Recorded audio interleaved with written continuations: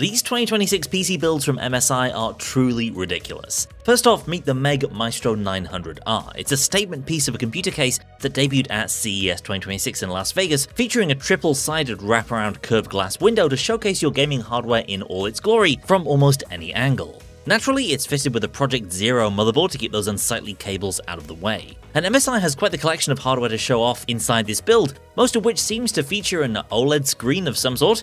The Liquid Core E15360 features yet again a wraparound design with this curved OLED panel sporting a 110-degree angle.